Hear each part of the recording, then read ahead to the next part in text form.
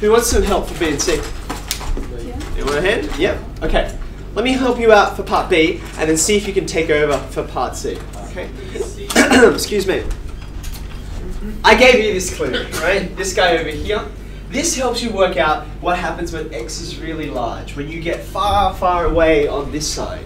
You could do the same exercise for x approaching negative infinity. Interestingly, you get pretty much exactly the same result. So what that tells me is, at very, very far x values, this thing is the y value, right? Do you see that? Y equals this.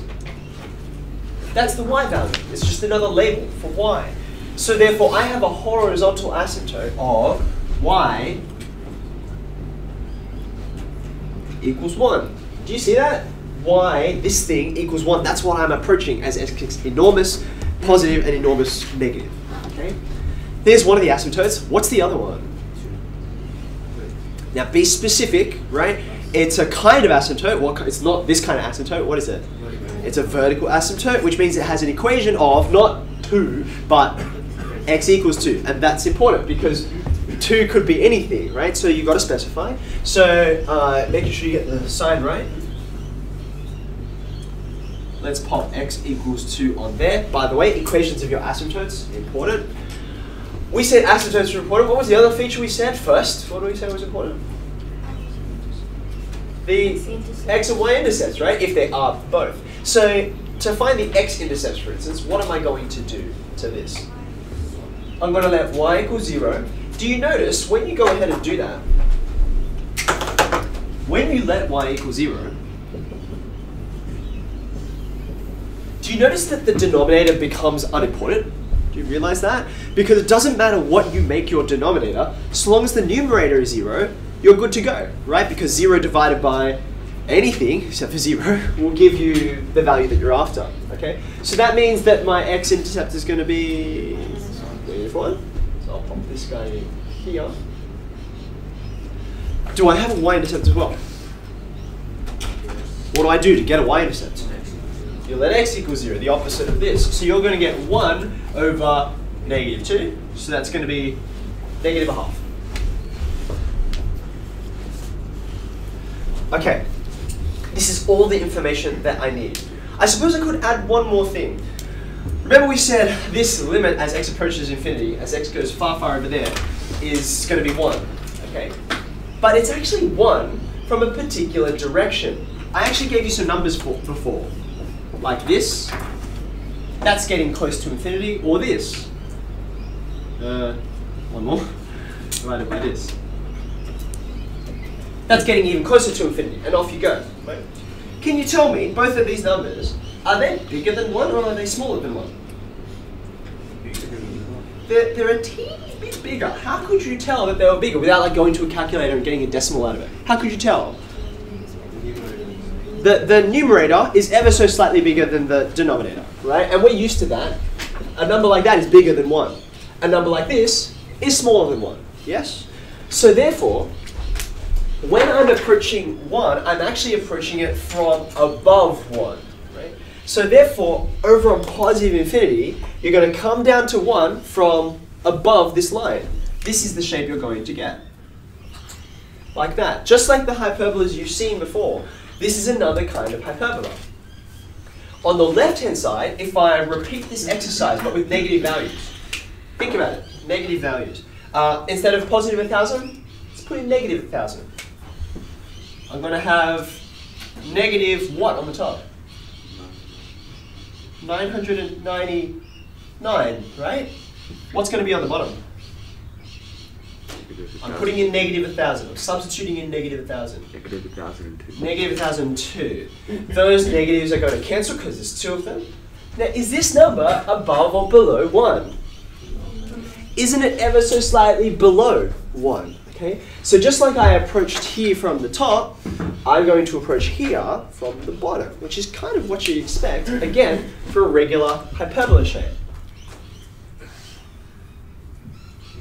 There you go. Okay? So I'm going towards my asymptotes. I have to, that's why they're asymptotes. I've got those intercepts you told me about before, and this is enough, this is the graph. Okay? Question? So why do we need to work out if you start from the bottom? for the bottom because it's got 2 arrows. It's got 2 arrows, but I want to make sure I'm coming from this direction, not from that direction. At the moment, you'd be hard-pressed to imagine, well, what do you mean? How can you come from this direction if you look and you see these 2 intercepts down here? Or you can. Later on, I'll give you more complicated functions that do exactly that. So I'm just confirming where I'm approaching this asymptote from, if that makes sense. Did it? Sorry, so how did you find the Y-Intercept? The y equals 1 value? Yeah, okay. So I've got vertical asymptotes, and we know where they come from. They come from the denominator, right? They come from values that make the function break down, where there's a domain restriction, right? So a vertical asymptote means you can't go there. This is like out of bounds. The function can't exist there, right? But horizontal asymptotes are kind of different. Horizontal asymptotes are about what's happening for really large values of x over here, and what's happening for really large values of negative x over there. Okay? So therefore, what I tried to work out was, if I try some of those values, if I try really large positive values of x, or really large negative values of x, what is y, this thing, this is y, what's it going to approach? And the answer is, as you crunch the numbers, these are all approaching 1. Okay? So later on, we're going to have a look at some analytical ways of doing that rather than some calculator ways of doing that, because you should be able to get to the point, like I have, where you look at this and you don't need to do this. You can say, obviously that is 1, but we're not quite there yet. Okay? So don't worry, if it's a little bit challenging, it's because I haven't introduced this idea formally yet. I'm just trying to use it as an informal tool. Can I let you have a few moments to have a go at part C with the same kinds of tools that we did for part B? All those features that I helped you find for part B. I want you to look at the features and tell me, what are they and where do they come from? There are 4 that I can see. So anyone, any feature you pick, tell me what it is and why I know it's that. Any takers?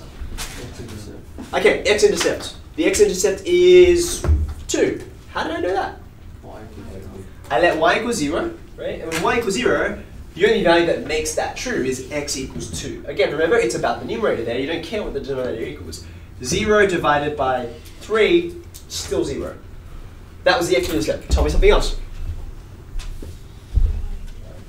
The y-intercept. Here it is at -2. How did you find that? You let x equal 0, and it becomes quite easy to evaluate here, because I've given you nice, easy numbers. So we've got these 2. How about this guy? Where did this guy come from? This vertical asymptote, again, it comes from the denominator.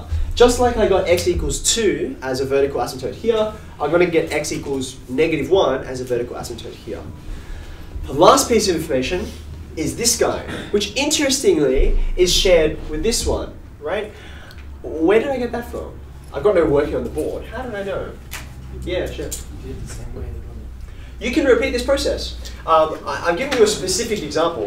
If you're approaching 1, do you notice that part B and part C are reciprocals of each other, right? So what's the reciprocal of 1? Also 1, right? So that's why you end up approaching exactly the same thing when you've got the reciprocal function. Okay? Now I just need to join up the dots. So if you have a look, you can see I'm going to get this shape over here, and then you get this opposite branch in the second quadrant. Okay, are you happy? So these functions here are actually just sort of my stage. The real question I'm interested in is about sign. Now, well, in mathematics, you know, sign is not just a general word that means something that points. What does sign mean? What does it refer to? It's about positives and negatives, right? You may want to put that underneath your heading. So to investigate the idea of sign using these functions, what I want you to think about is, what if I could use these graphs to solve a set of 3 inequalities that are each related to these functions? Okay? The inequalities I want you to solve on the basis of these graphs are x plus 1, x minus 2. When is that positive? See, it's a sign question, plus minus. This guy here, what's that? X plus 1 on x minus 2 greater than 0. When's that positive? And lastly, x minus 2 on x plus 1. When is that positive? You've got 3 graphs. Positive just means above the x-axis, right? Can you take a minute to think about that and compare notes with the person next to you, what you